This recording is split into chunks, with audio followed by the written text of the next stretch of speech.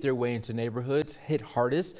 The National Weather Service has dispatched survey teams to Cook County and found extensive damage from both EF2 and EF3 tornadoes. Officials are also working to determine if a tornado touched down in Denton County, where the majority of the damage occurred due to downed trees. Closing arguments are set to begin this morning in the unprecedented criminal hush money trial for former President Donald Trump. Coming up, and we also have a report from Basil John, who will also have more on the closing arguments in this case. Authorities fear a second landslide and a disease outbreak are looming at the scene of Papua New Guinea's landslide. The blanket of debris has become more unstable with recent rain and streams trapped between the ground and rubble. If that debris gains speed, it could put nearly 6,000 people at risk. Officials also fear that the decaying bodies could create a serious health risk in nearby water sources. The Associated Press estimates about 2,000 people are buried under the landslide, and 5 bodies had been away from the rubble by on Monday.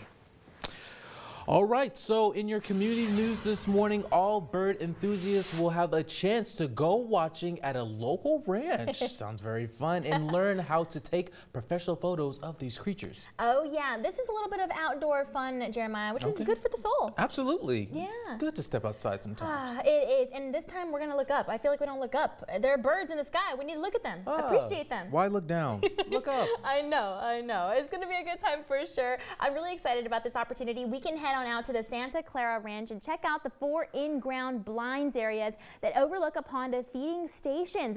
That's because that's where we're going to find raptors and all kinds of birds in flight. Like Jeremiah said, let's look up and appreciate. The site is about 30 miles northwest of McAllen. With the summertime weather, you know, it's approaching this year. It's the perfect chance for us to really observe these mammals up close and personal. It's not a super large property either, so attendees will have an intimate setting to observe the creatures and really just learn about their characteristics and living habits within our Rio Grande Valley ecosystem. Okay, so the event is welcome to teens, young adults.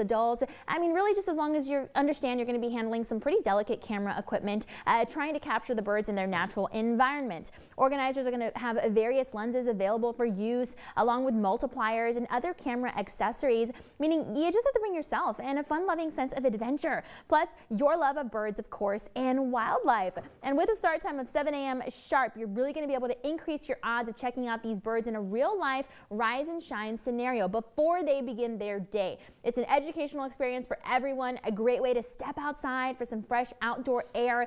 It's going to be a perfect occasion to bring, you know, some family, friends, and bond out there, as well as just overall exploration. So make sure you wear comfortable clothing, comfortable shoes, bring plenty of water, stay hydrated, maybe some SPF, but overall it should be a pretty great time for sure. It's going to be happening today at Santa Clara Ranch in Rio Grande City from 7 a.m. to 7 p.m. Pretty good window there, and you can visit herdnaturephotographers.com for more info on the seminar and everything that it's going to entail.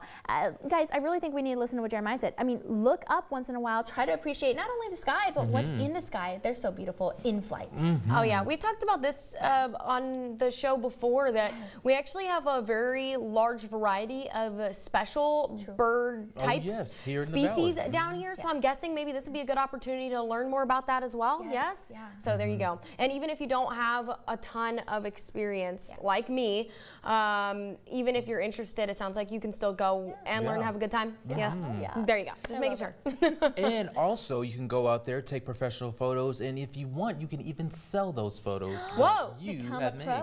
There you go. Jeremiah's trying to come up with a little side hustle over here. I know where you're going to be this afternoon. Tell them to tag us on socials. And tag us on socials. You should, yeah, for sure. So there you go. A quick look.